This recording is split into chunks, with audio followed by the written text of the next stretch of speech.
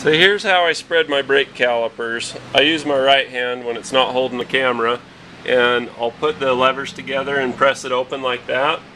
On these, where it's a lightweight aluminum caliper on this Subaru, I don't worry about suspending the I don't worry about suspending the caliper. I'll just let it hang. It's not going to stress the hose because this thing, it seriously weighs nothing. I mean, it is just light as light.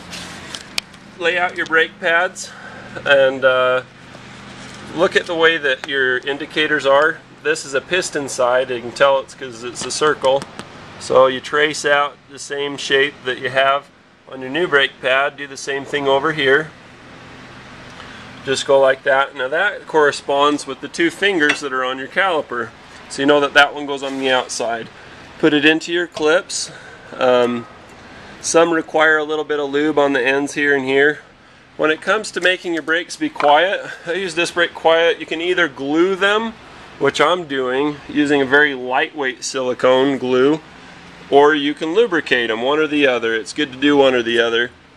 Some have lubrication in between the little extra pads that you buy, just depending on how fancy the pads are that you get. When you have it taken apart like this, check and see if these move freely. These need to be able to slide because you're only pushing from one side with the piston, so it's got to be able to center properly. Make sure those are good. If it's not, yank it out, grease it up. You can see this one's got plenty of grease. So I'll put it back, get it to seat. So I'm ready to put my caliper back on. I've already expanded it. I can see that this one is sliding fine. We're in good shape. The old pads wear evenly. If the pads wear in unevenly, one faster than the other, then you need to do something about that. Use brake parts cleaner. If they're seized, you can't get it out.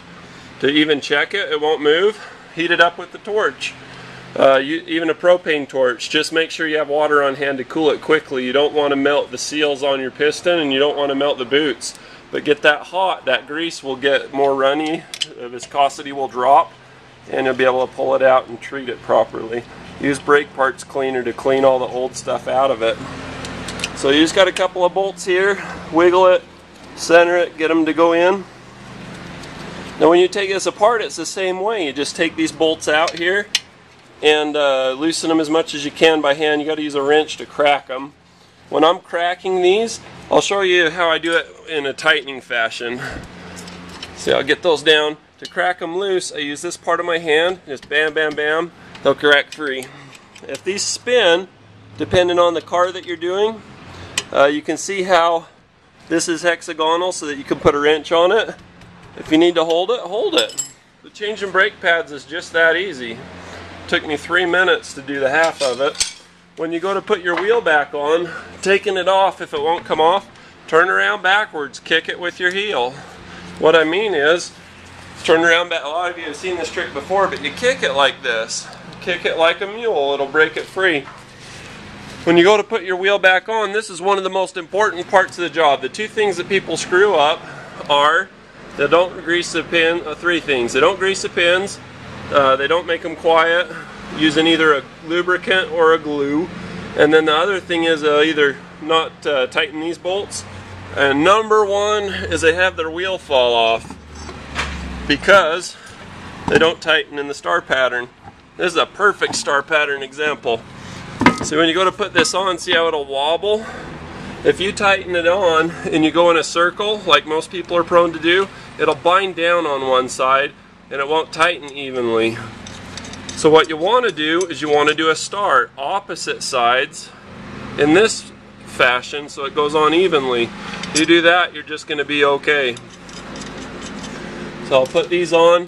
I like to tighten the bottom one first. You see where my foot's holding the tire? If I let go, it's floppy, it's all over the place. You do the bottom one and hold it until you get it done with the air ratchet, and you're going to be okay. Now when I torque, everybody's like, well, how hard do I torque them? If you use the torque specs from the factory, like a lot of tire stores do just for liability's sake, you're going to find that you got them coming off every so often. Your torque stuff wears out, you don't get it calibrated, all that sort of nonsense. These are 19mm almost Subarus, by the way, 3/4 inch. So I get that in there. I do the bottom one first. to, I just like to. And you'll see that it'll start to bind. Watch that socket slow down. And then just tap, tap, tap. See, I'm doing it opposite. Tap, tap, tap. And that ensures that you get a good, even seating. How do they know how you should torque it down? Do they break bolts off? Do they do a whole big study? No. You do it until it stops moving. Once it stops moving, that's enough. So I'll go around one more time. This is why my wheels never fall off. They might be a little bit tough to get off. Not a whole horrible lot worse than anywhere else, but my wheels never come off. I do the star pattern twice, and I do the pup, pup, pup, pup, you know, or pup, pup, and just make sure that that socket's not turning anymore. That'll make sure that it doesn't fall off. You can argue till you're blue in the face about whether I'm doing a good job or a bad job, torque or no torque, wrench, you know, like those sockets that are skinny in the middle that twist. At the end of the day, mine aren't going to fall off. Period. I've been doing this, I'm 33 years old now, I've been doing this since I was 8 years old, and I've only had one wheel ever fall off, and they were only finger tight. I never hit it with the air ratchet. So that's how you do brakes on a Subaru. There's some tips for you. I hope you enjoy it. If you would, subscribe to my videos. I'll show you some more cool stuff. Also, if you like this video, click thumbs up, and if you have any questions, leave them in the comments below. You can also add this to your favorites by doing add to down arrow, and then it'll show a drop down menu. Click favorites. Thanks for watching.